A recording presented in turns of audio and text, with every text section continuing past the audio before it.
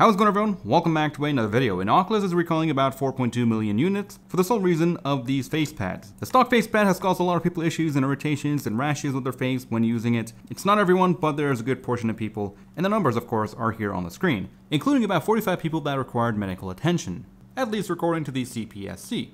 And after reading both the Canadian government recall notice page alongside the official Oculus Quest page, what they are suggesting is that if you're encountering any issues, that you should stop using the Facepad immediately and log into the Oculus website and request a free silicone cover. So I kind of upscaled the photo that they have on the website, and that's about what it should look like. And if you were to imagine in real life, it will look a little something like this. So what I have right here is a cheap silicone cover that is meant for the stock pad, and this is what it looks like. It looks pretty clean, pretty decent. You can easily wipe the sweat off and clean it up, and this is just all it is just a cover, which is what we have here. You can get this off AliExpress for about $2, and it's decent, but it can get annoying sometimes when putting on and off the headset, as it will shift around every now and then. Now, for actually obtaining one of these things is pretty simple. Log into the Oculus page, go to your profile, click on devices, and there you'll see your Oculus Quest 2 registered. You'll have your ID and a button to request one of these silicone covers. And once you click that, you'll see that they're offering it for both the stock pad as well as for those who ordered the Fit Pack add-on, which essentially has two facial interfaces of wide and narrow sizes. That being said, I kind of clicked on that, and after hitting submit, it seems like they're actually going to be sending me two different packages.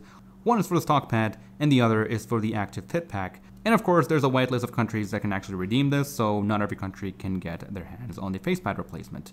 So yeah, if you're in the green lit countries, go ahead and redeem yourselves one of these free silicone pads.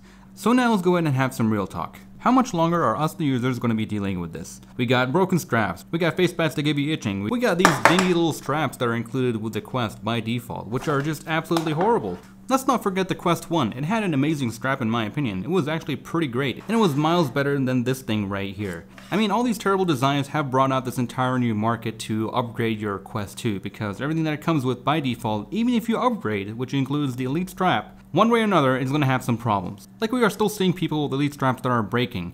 And now with the face pads, so many people are encountering it that they are having to send you some cheap silicone cover. Now, although I don't personally have issues with the actual face pad since I never used it and never found it to be comfortable, I do have a big problem with the mechanism.